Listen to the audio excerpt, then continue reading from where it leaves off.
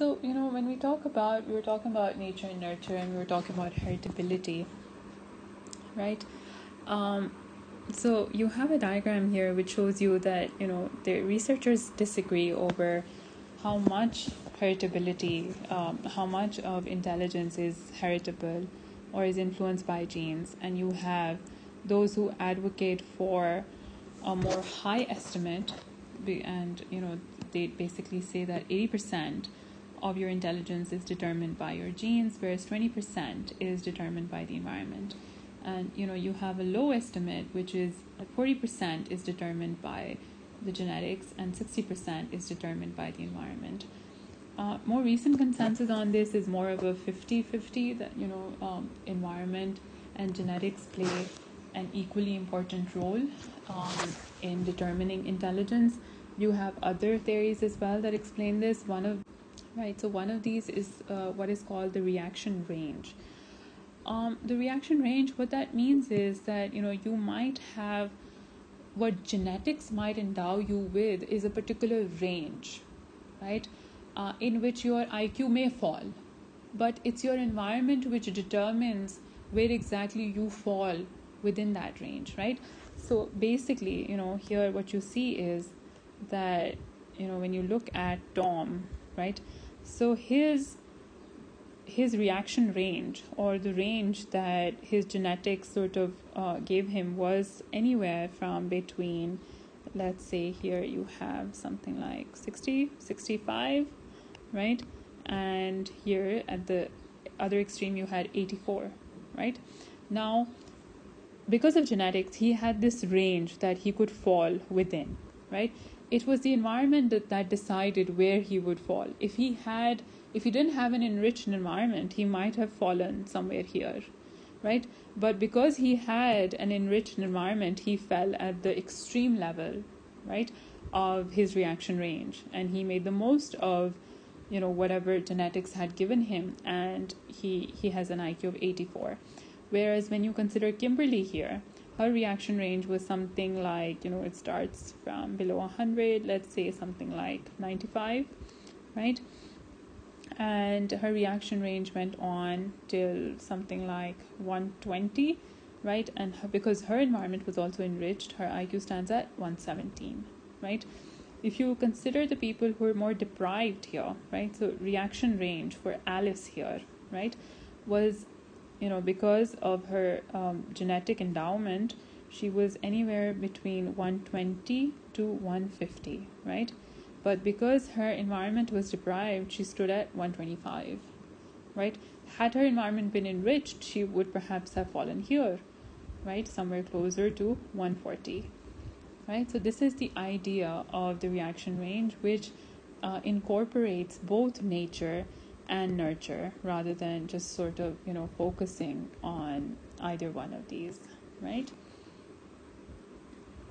So yeah, and there can be other determinants as well. So it's not just genetics. Socioeconomic disadvantage. Children who are born into more poor families will not perhaps have as much of will not score as high on an IQ test as as children who belong to families that are better off. One of the reasons might be that they're not exposed to the same level of education, they're not exposed to the same level of they're not exposed to books in the same manner. Adults might not talk to them in the same manner. They're not given the same sort of attention because parents are perhaps busy in trying to earn so much for them that they can feed them. So all of these different factors come in. Obviously, the sort of school that you go to can have, can play a role in enriching your environment or depriving it, right? So, school also plays an extremely important part, and you cannot leave that out. So all of these different, aspects can play a part in determining your intelligence.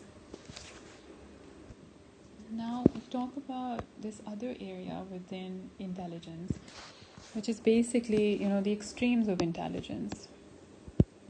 And here what you have is, on the extremes of intelligence, you have here what we call retardation,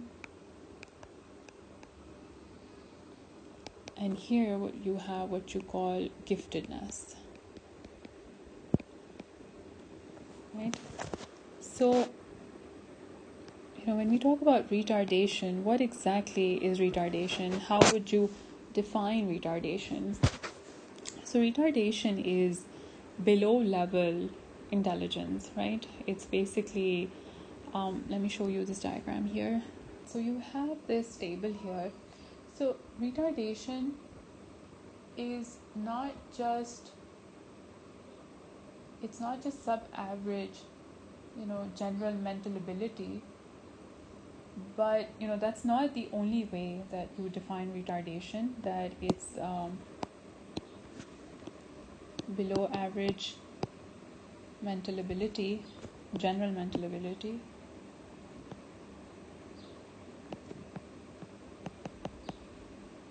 But that it's also accompanied by, right, so it's below average general mental ability, but there are also deficiencies in adaptive skills.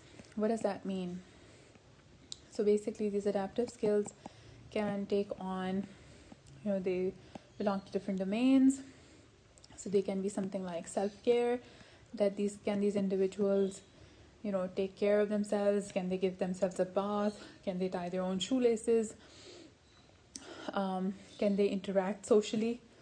So social interaction, can they understand what a person is trying to demand out of them, right? They can come in the form of community life. Can they go shopping? Can they understand that if they pay someone 20 rupees and they buy something for 10 rupees, they need to ask for those 10 rupees back? Can they, for example, recognize illness, right? Can they, home skills, can they cook themselves a meal, right? So all of these different adaptive skills, you look at, deficiencies in adaptive skills as well, in addition to looking at, below average general mental ability. Now here you have these categories of retardation. So here you have what is termed mild retardation, right? And this is basically, this is the IQ range. You can complete 6th grade. Let's say if you have mild retardation, you can be self-supporting in nearly normal fashion, if your environment obviously is supportive. Then, if you have moderate retardation, again, you can be semi-independent, but you need help with mild stress. If your retardation is severe, you can, you can only self-support under total supervision. You again have limited speech, toilet habits, and so forth. If your retardation is profound, there's again little or no speech, and you require total care, right? And your IQ range here is below 20. Now, this is one sort of, one extreme of intelligence. The other extreme of intelligence is something that we call giftedness. Now, when we talk about gifted individuals, a lot of stereotypes exist about gifted individuals. You might have seen these in movies, that, these individuals are extremely, what we call nerdy, in the sense that they perhaps do not have a lot of friends, so they're, isolated from society, right? That, they are a particular build, in the sense that they're not very athletic, they're mostly skinny, or they're not, physically as fit as other individuals, right? So there's a physical sort of stereotype that goes with it. What you see, however, when you do research, what you see is that mostly gifted individuals, right, they defy all of these stereotypes. So they are the ones, who score high on intelligence, and they're the ones who have a variety of meaningful relationships, a variety of meaningful friendships, so they are popular in their school or university. They are, physically more athletic, right? They are taller, let's say, than average, right? So, these stereotypes, when you look at, when you do research and you actually look at individuals who are gifted, what you do find is that these stereotypes are negated, right? There are different views about it. So certain researchers will say something like, if, for example, you're looking at IQ ranges between, and this is a high IQ range, this is where you will get examples of these individuals who are, very intelligent, who are socially very adept, right? Who are very athletic and physically well built, right? But once you cross the 150 mark, right? Once you cross this mark and you look at 150 onwards, so even 180 onwards, one of the things that you'll see is that this is where you get these sort of stereotypes in which these people have something like negative emotionality, right? And they are socially more isolated. So there are these different views about it. However, when you talk about giftedness, only having high intelligence is not enough for someone to gain what we term eminence, right? So for eminence, eminence is basically when you reach a particular level of, being well known as a master of a particular field. So eminence is not really a product of giftedness alone. In order to achieve eminence, you need not just giftedness, or you do not just need, a high degree of mental ability, but you also need a lot of hard work. You also need a lot of motivation, right, in order to find eminence in anything that you're doing in life, right? So this is some discussion about the extremes of intelligence. Next, what we come to is this new way of looking at intelligence that was proposed by psychologist Howard Gardner. And Gardner basically, put forth this view that rethinks our way of looking at intelligence as being just this general mental ability. And he talks about intelligence is actually can be divided into these 8 different forms of intelligences, right? And one person may have 1, may have 2, may have 3 even, but it's not necessary that everyone has all forms of intelligence, right? So here what we see is that the first sort of intelligence that we consider is something that we call the logical mathematical intelligence, right? And this is someone who's well suited to be a scientist or a mathematician.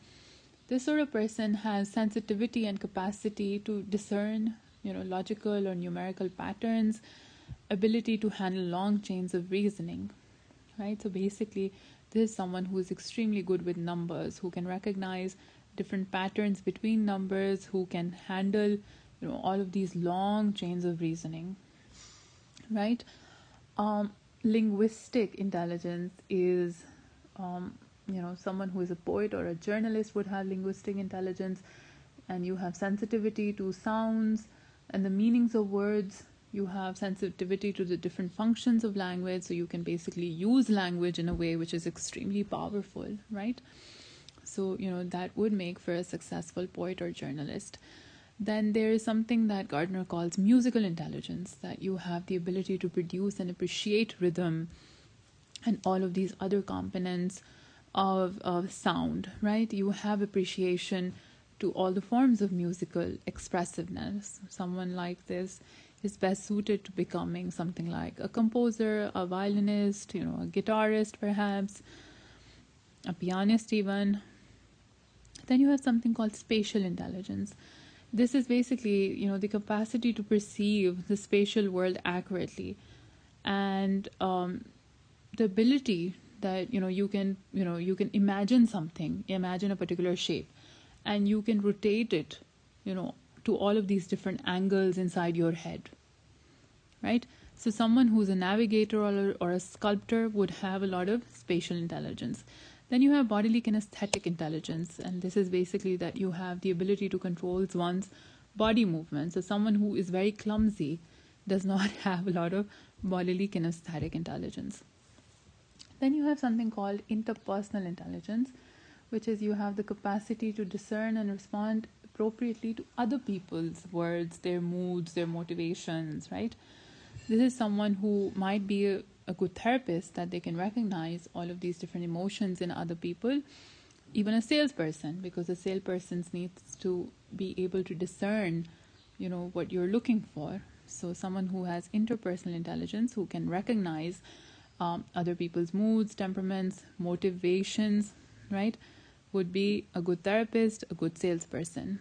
Then you have interpersonal intelligence, which is basically knowledge of one's own self, one's own feelings, right? The ability to discriminate amongst one's own feelings. So this is someone who has a lot of, detailed, accurate self-knowledge. Even, to be a therapist, I think this is also required, that you recognize your own feelings successfully. Naturalist, right? Someone who has the ability to recognize and categorize objects and processes in nature. Again, a biologist or a naturalist would have a high degree of naturalist intelligence. So yes, with this we conclude our discussion of this chapter. And yes, thank you for listening.